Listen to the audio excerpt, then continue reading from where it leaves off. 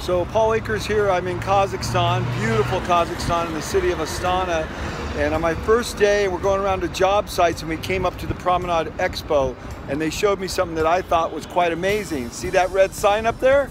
That's an ondon telling how many days left till the completion of the project. So they've actually taken things from the Toyota production system, an ondon, a board that lets everybody know whether or not they're on track or not. Now the next thing would be obviously for it to indicate whether or not they're on track, but at least they're telling people that is the target. It's visual, it's flexible, and it's changing. Awesome improvement already.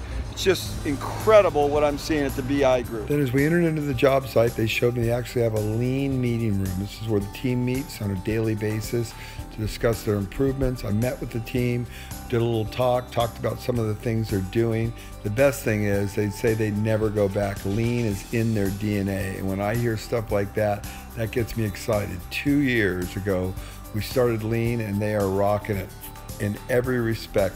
Taking this job site from 19 months to 14 months. What a savings. And we stopped by the Hilton project that BI Group took over and did an amazing job of completing it in just about 8 months, almost unheard of. I am at the Expo in Astana, Kazakhstan. It just opened a few days ago.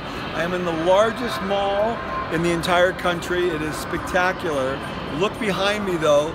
This is the Expo Center. Look at the big dome in the back. I walked this whole job site when they were building it, and it is really unbelievable.